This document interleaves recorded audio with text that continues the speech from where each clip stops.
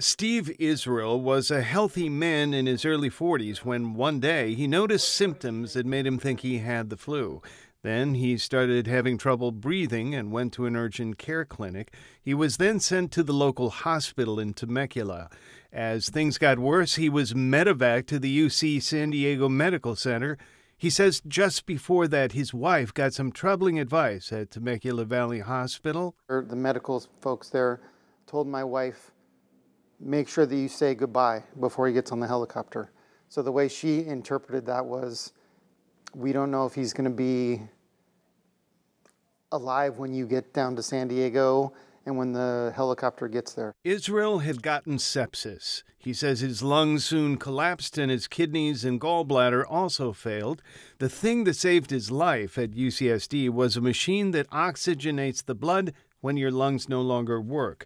One man who played a crucial part in Steve's story was Gabriel Wardy. He was the ER doctor who ordered the helicopter flight to UCSD, where Wardy is now director of the school's hospital sepsis program. He says with sepsis, speed of diagnosis is a matter of life or death. Because the earlier that we catch sepsis and the earlier that we start some of the life-saving therapies, the better that people do. And so right now, what we try to do, and particularly in our emergency department, is to catch them as quickly as we can.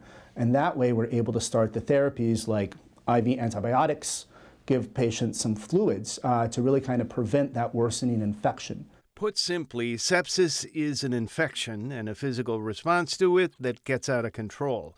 It is often bacterial, but it can be viral or caused by a fungus.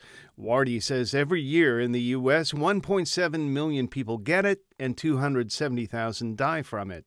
The groups of people most at risk are infants, the elderly, and people with weak immune systems.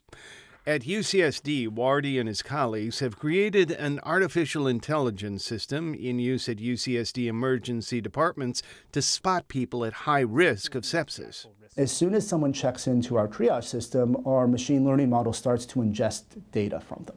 What does that mean? It means their vital signs, their comorbidities, the medications that they take at home, and it starts to generate a risk score. If the risk score is high enough, the system sends out an alert to the emergency room staff. UCSD deep learning researcher Aaron Bucina was on the team that created the AI model. If a patient walks into the emergency department, there's about a 5% occurrence rate of sepsis in the ED. If you get one of these alerts, your risk is 10 to 20 times higher. But even if you identify a patient who's likely to get sepsis, you still can't be sure what's causing it and what the best treatment would be. And that's where another new diagnostic tool comes in. It melts DNA to figure out if the sepsis pathogen is bacterial, viral, or fungal. This microscope in a lab at UCSD is what is used to melt DNA. A sample is taken from a person, it's placed in this device, and heat is applied to it. Stephanie Fraley is a bioengineer, also at UCSD, who has created a new technology she calls melt-read.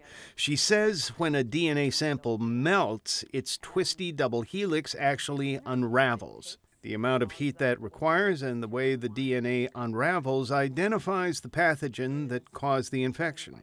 We get a signature from that. We call it a melt signature, and so we're able to match melting signatures from a sample to melting signatures that we've seen before. She says using melt-read instead of waiting for a blood culture saves a lot of time, taking hours, not days. Again, with sepsis, time is of the essence. Fraley still awaits FDA approval to use her technology in a clinic. For all the research and the efforts to diagnose sepsis, Steve Israel still has no idea how he got it 7 years ago or what kind of infection caused it. Nothing about his age or medical history made him a likely candidate.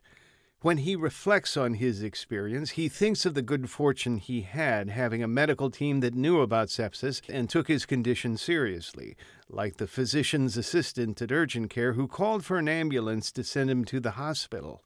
That person could have sent me home and said, here's some medication, here's a breathing treatment, go back home, and if you don't feel better. I think if that would have happened, I probably would have died in my living room at home a couple hours later. But now he's a sepsis survivor living in Temecula with his wife and 3 kids. Thomas Fudge, KPBS News.